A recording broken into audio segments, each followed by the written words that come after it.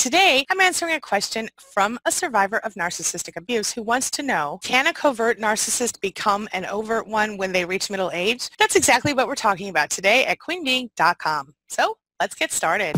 Closed captioning provided by Athena Moberg and CPTSDFoundation.org. My name's Angie Atkinson, and on this channel I offer free daily video coaching to help you discover, understand, and overcome narcissistic abuse in toxic relationships. I like to call it toxic relationship rehab. So if that sounds good to you, hit that subscribe button and let's get going. Before we begin, let's go ahead and define a covert narcissist as opposed to a more overt one so that we understand what we're dealing with. A covert narcissist is different from their more overt counterparts in that they aren't so blatantly open with their self-centeredness. Your standard out-there narcissist, the grandiose type, they tend to be aggressive, self-important. They exploit people, and they often have extreme delusions of grandeur and extreme need for attention. More covert narcissists, on the other hand, they seem to sort of masquerade as introverts. Like they're seemingly shy and prone to feelings of neglect or loneliness. They seem to be hypersensitive. They're riddled by anxiety, and in direct contrast to the overt narcissist, they suffer from delusions of persecution. So the question remains, is it possible for a covert narcissist to become a more overt one later in life? And if we're talking about the covert narcissist, the way that they got attention before was very often in the form of making people feel bad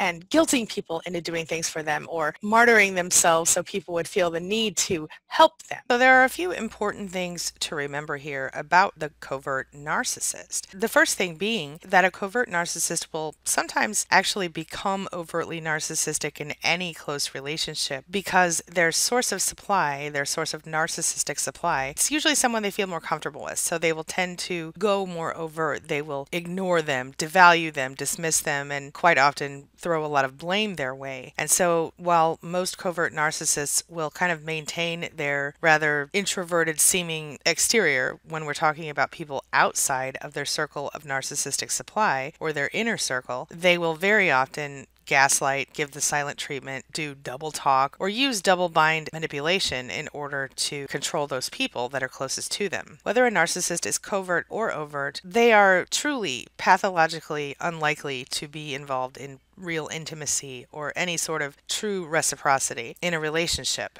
Even when they do act romantic or compliment you or express emotion for you or be kind or compassionate, it's always an attempt to manipulate you in some way or to sort of disarm you so that you can share information that they can later use as ammunition against you in an argument. Even though most covert narcissists are really shy, really introverted, the truth is that behind closed doors, most covert narcissists are very similar to overt narcissists when it comes to their inner circle. So essentially, the covert narcissist in most cases is only as covert as they need to be in those situations. Sometimes when you meet a narcissist, they're going through depression or they're a collapsed narcissist, but when they get into the relationship, they tend to become more overt. The truth is that a narcissist is a narcissist is a narcissist, regardless of the type of narcissist. Covert or overt doesn't matter. In all cases, they are master manipulators. They will use any tactic they can think of in order to get what they want. They're equally bad, equally destructive in most cases. Of course, they're on a spectrum, but the main thing to concern yourself with is whether or not you're being abused by one. Interestingly enough, coverts in general become less covert in familiar environments. And overt narcissists, by contrast, will become less overt when in unfamiliar environments. So basically, most narcissists can be some combination of both covert or overt, depending on the circumstances. So one who is more covert than overt could be characterized as covert, but that doesn't take away the possibility of being overt in some cases. Sometimes a narcissist loses his or her ability to obtain adequate sources of narcissistic supply. This can happen when the narcissist's family and friends have just had enough and one by one they slowly abandon the narcissist, or in some cases the narcissist loses their ability to attract new supply because they get older, they lose their looks, they become so self-involved that they forget how to do the whole love bombing thing effectively, or any combination combination of these things and many other things. This is what we call a collapsed narcissist. So knowing what we know about narcissists, we know that they really do sort of need that supply to keep going, don't they? But when a narcissist is unable to obtain narcissistic supply, it's a problem. And often not just for the narcissist, but also for other people around the narcissist in their lives. At this point, the narcissist lives in a constant attack mode, attempting to force people around them to provide that much needed supply. Random people, waitresses, the guy at the gas station, you know, their son's 5th grade teacher, whatever. They are overly sensitive about everything, full of rage, full of hate, and they throw temper tantrums that would rival those of a 2-year-old, although that's a little insulting to the 2-year-old, you know.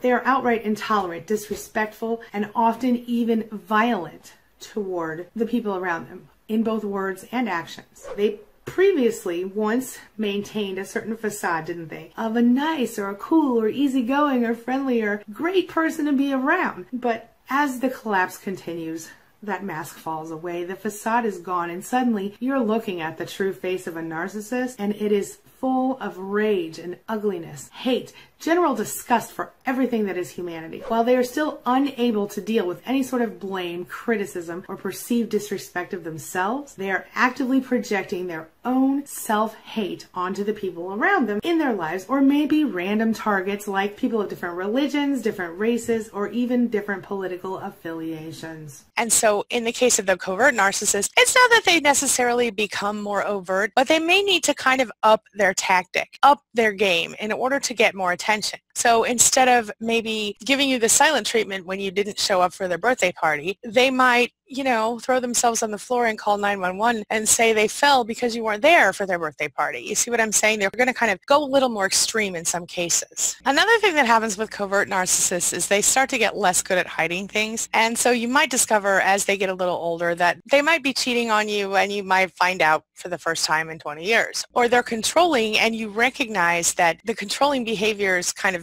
get more extreme. Sometimes you'll notice that when the kids grow up and move out, that's when it all starts with a covert narcissist. Suddenly they'll reveal they've had some kind of big secret all these years, and suddenly your whole world crumbles around you. Bottom line, can a covert narcissist become a more overt narcissist with age? In middle age, I would say yes. Yes, at least in appearance. They're still going to be themselves, but they might find themselves needing to be more overt to get the attention that they want. I hope that helps. All right, now this brings me to the question of the day. And the question of the day is, do you know an aging covert narcissist or a covert narcissist who has gone through a midlife crisis? And what was your experience with them?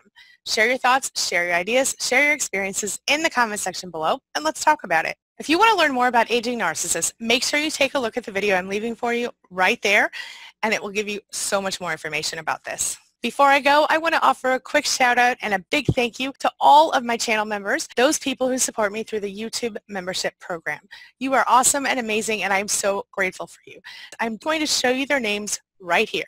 And I just want to say again a big thank you to each and every one of you. With your help, I'm able to continue to provide free daily video coaching, free resources at queenbeing.com, free videos like this one to help people get through the hard times, discover, understand, and overcome narcissistic abuse in toxic relationships, and to evolve to the next level of their life. Thank you so much. Sincerely, it means the world to me, and it is my mission in life. Thank you.